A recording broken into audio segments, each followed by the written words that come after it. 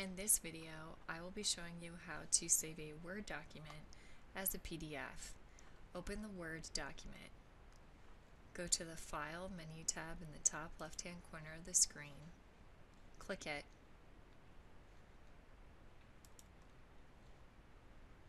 In the left menu, click Save As.